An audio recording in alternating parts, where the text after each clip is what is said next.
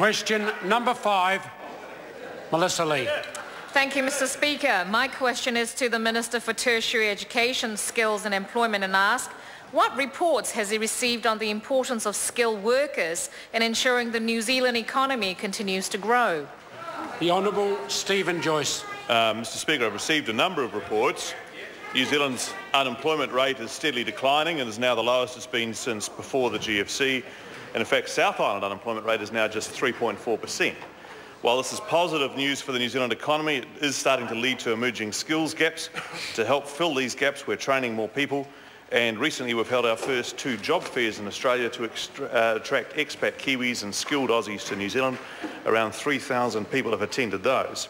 Mr. Speaker, I've also seen international travel and migration statistics for October, which show positive net arrivals from Australia for the first time since December 1993. What's clear, Mr. Speaker, is that more people are voting with their feet and returning home to work in a growing economy. Supplementary. Supplementary question, Melissa Lee.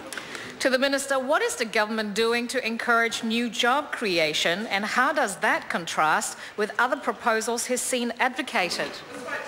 Honourable Stephen Joyce. Well, Mr. Speaker, this is a government that's very focused on creating and growing more jobs and more work for New Zealanders. 159,000 new jobs have been created since budget 2011 through a comprehensive package which includes 90-day trials, the starting out wage, investment in key infrastructure projects and making sensible changes to the RMA to speed up consenting.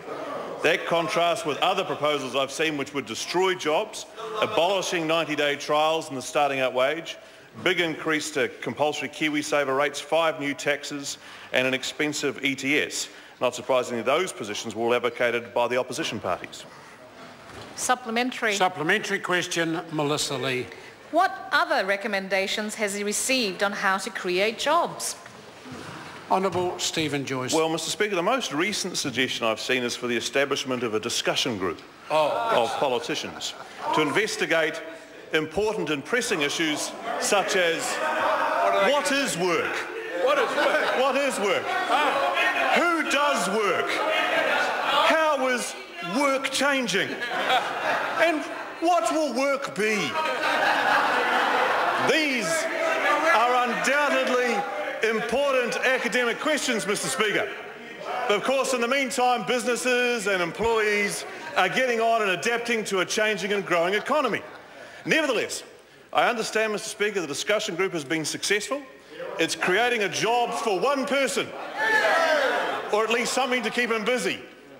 This person, of course, is lifetime politician, student,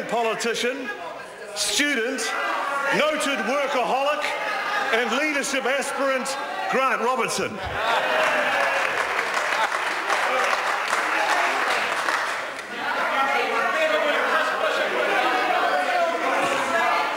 Order. Question number 6, Phil Twyford. Thank you, Mr.